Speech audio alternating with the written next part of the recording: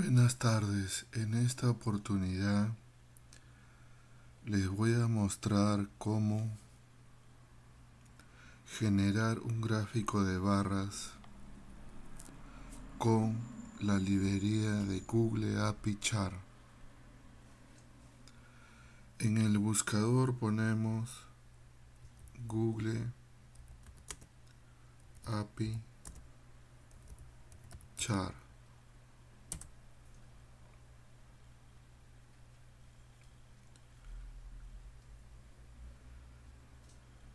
Entramos a la primera opción.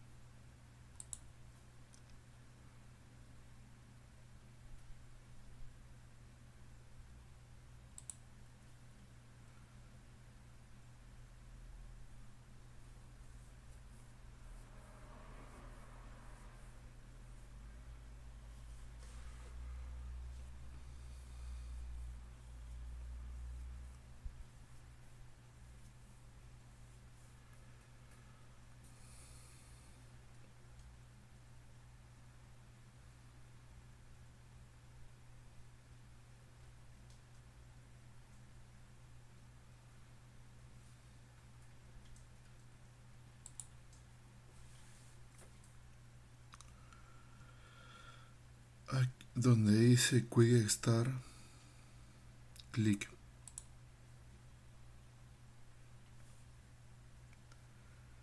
Y aquí nos muestra un ejemplo de un pie chart con su código.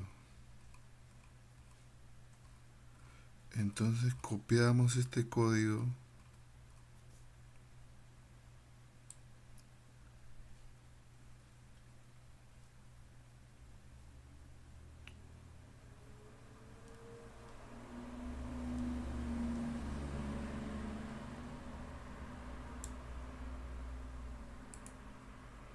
copy y lo ponemos en el bloc de notas o en un editor de páginas web.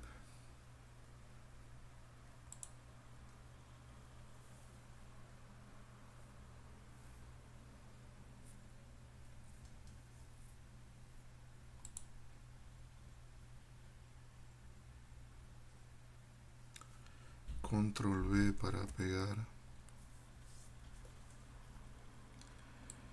Y esto lo grabamos como HTML.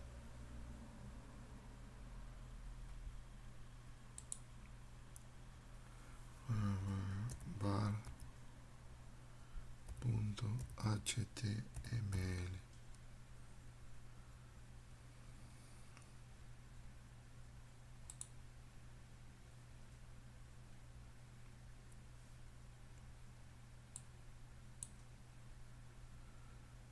Grabar.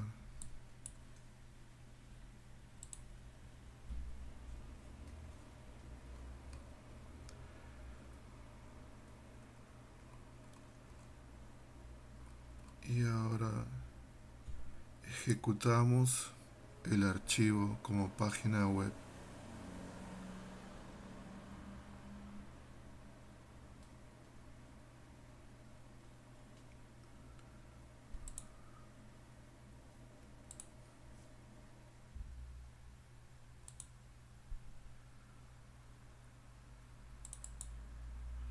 Y ahí está, ¿no?, el gráfico de pie. Ahora, si queremos un gráfico de barras, lo único que tenemos que hacer es cambiar aquí donde dice pie, lo cambiamos por column.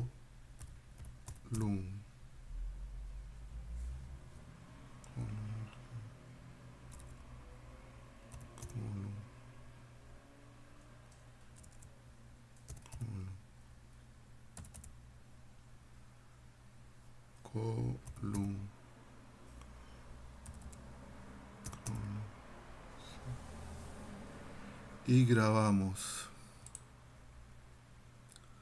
Ahora vamos a ver. Ejecutamos la página web.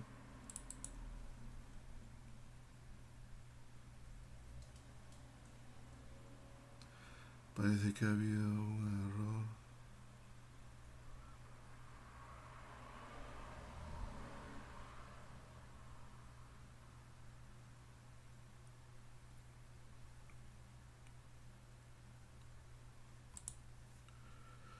Column.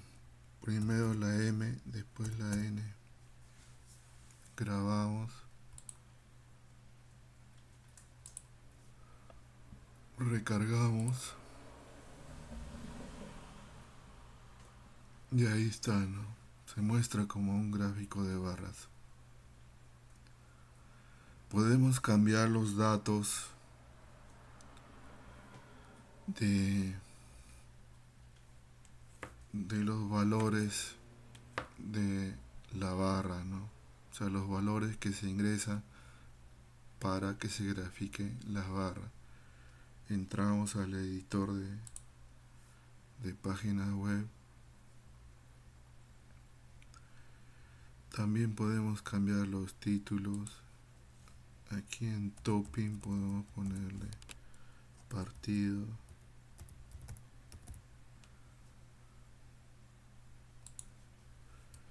En slices lo podemos cambiar por votos.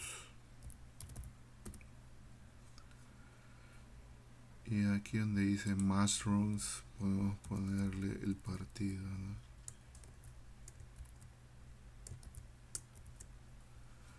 Y el siguiente parámetro sería la cantidad.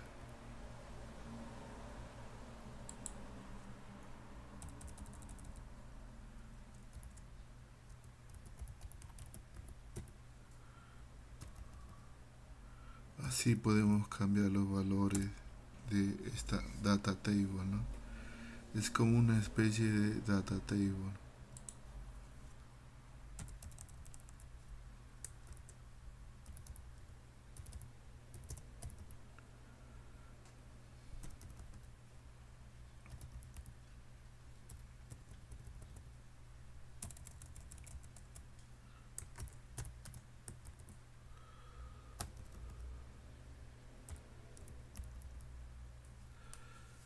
Y podemos borrar la última fila. Y también tenemos que borrar esta coma. Ya está, entonces ahí tenemos nuevos valores para los datos del gráfico de barras.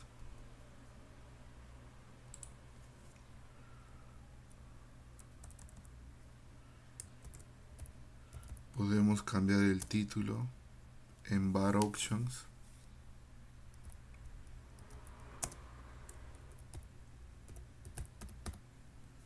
También podemos aumentar el tamaño, el ancho y el alto del gráfico. Acá le podemos poner 500 y acá 400.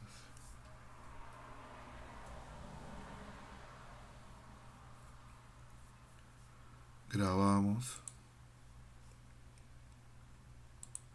Vamos al explorador, recargamos.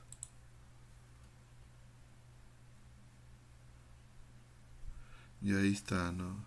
Votos para alcalde, los partidos políticos y sus valores, ¿no?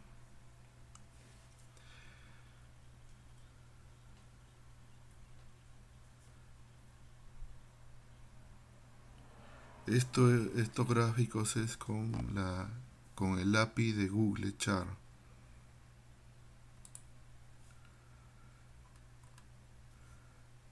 Aquí en esta línea es donde se incluye el API de Google Chart que está hecho en JavaScript, ¿no?